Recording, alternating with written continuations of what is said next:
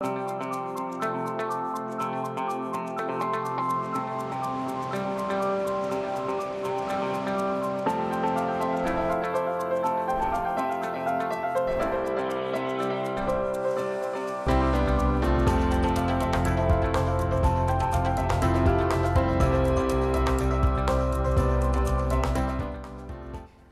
afternoon. Thanks for joining us across the fence. I'm Fran Stoddard. Stories about hands-on learning is something we take a lot of pride in our show. From 4-Hers to farmers, learning by doing is awesome. So when we heard about similar efforts to involve UVM students in offering service learning opportunities, we had to check it out. In a moment, we'll hear about these wide-ranging experiences that launch students into life beyond UVM. First, let's hear about a project involving engineers, recycling, and so much broken glass. Across the fence's Rebecca Gollin tells us more. In this geotechnical engineering lab at the University of Vermont, students learn the ins and outs of soil mechanics. We learn about recognizing different types of soils and their engineering properties, such as how dense they can be, how light or heavy they are, how quickly water can pass through it, and how quickly they can settle and how much. How strong are they, so we can make slopes out of them and make excavations in them. This sort of testing is important for things like planning construction projects and water management systems. The students in this class first learned how to evaluate soil properties. We are learning how to perform different types of soil tests that you would do out in the field, and that includes permeability tests, sieve analysis, compaction. It's been awesome getting to learn all the tests that you need to do as an engineer. Like, we're doing it in a lab, but I can see us having to do it in the real field. Like, if you're on a project, like looking at the soil and being like, oh, is that permeable? Does that need compaction? While these students will come away with a thorough understanding of soil mechanics, the sand-like material they're working with on this day did not come from nature. It came from the Chittenden Solid Waste District's Material Recovery Facility, or MRF. This sand is pulverized glass. We're getting a baseline through the students here with our basic tests, and then they're going a little farther and seeing if they can do a contamination analysis for us. And they're looking at, permeabilities, things that are important for construction materials. Josh Tyler oversees the management of materials at the MRF. Right now, the pulverized glass, or PGA, is used in road construction projects. Tyler is hoping to find new ways and new markets to use the material. We're looking to expand our markets, so the potential uses for this sand, it's PGA. And so one of the things we need to do is run a lot of materials testing and engineering specific tests. A graduate of UVM's engineering department himself, Tyler knew just where to look for help with that testing. Josh happened to call me a couple of weeks before the semester started, and he said, we are producing crushed recycled glass, and they were trying to find if there are more uses for it. And we were talking about some of the research that could be done, and then it clicked to me, and I said, I'm teaching the class on soil properties, and this material is very soil-like. Would you be open to using this in our class? And with that, the partnership was born. To get a better sense of the materials they would be working with, the students took a tour of the MRF. Was that your first time at a facility like that? That was my first time at a facility like that. It was a very eye-opening experience as far as what really happens to our recycling. I mean, you kind of have a picture of it in your mind, but once you go there, it's not the same thing that you're imagining. So, first material we're going to talk about in the last material is glass. It was really great to just see what from start to finish, really what the process is like. So when you recycle something, where does it go? How is it measured? Then how is it sorted? What are the machine components of that? What are the people components involved with that? And then what the material actually looks like when it comes out of the facility, which is something I never knew before. For Tyler, bringing the class to the MRF was a key component, not only to help the students understand the waste stream, but also to open their eyes to potential careers. You know, there's a lot of opportunities in the recycling world for engineers to really try and find solutions on where recycling goes or how to process it better. The lessons have hit home for these future engineers.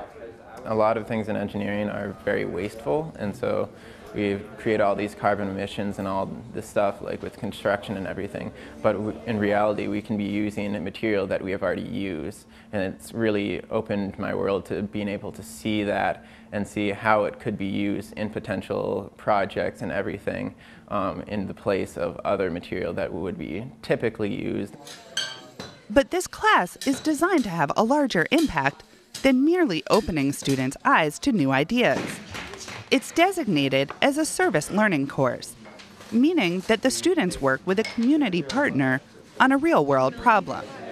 Let's see once water starts flowing through the material if that creates an issue.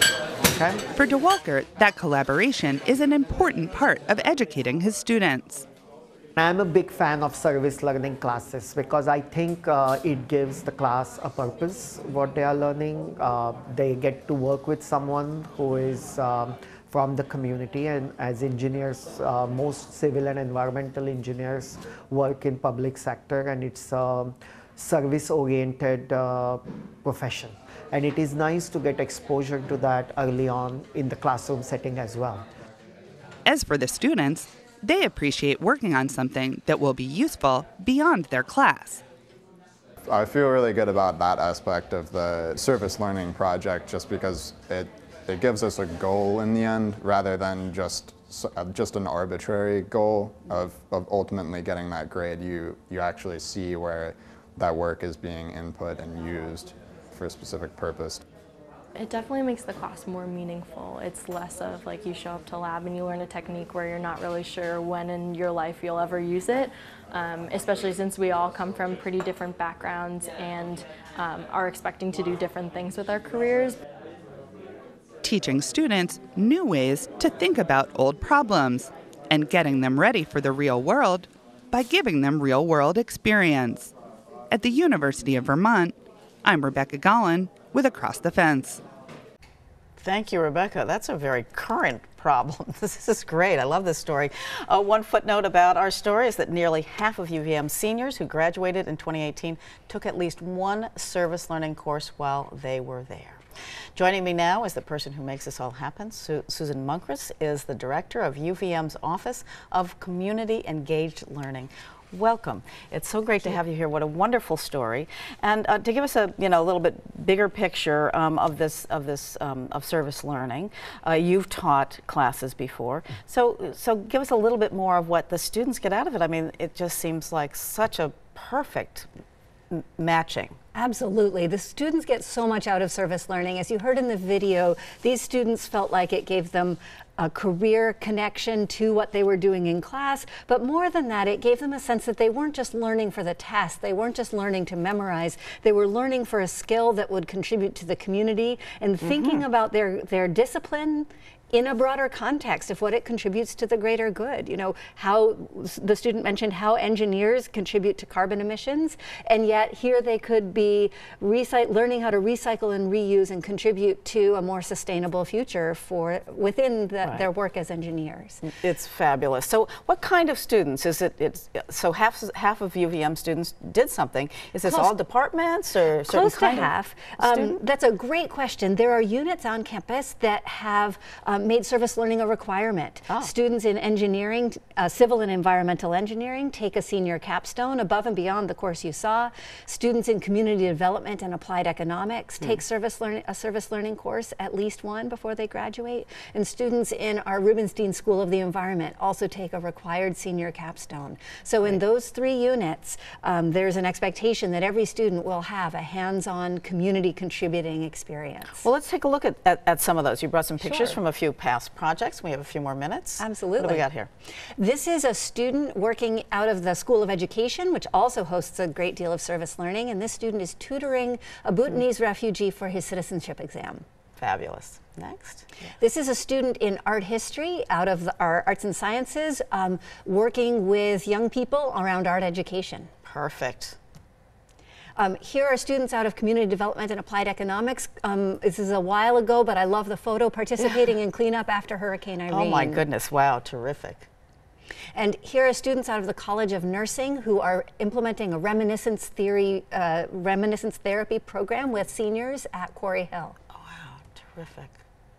And lastly, homework help at the Boys and Girls Club or the O'Brien Community Center in Winooski, Vermont.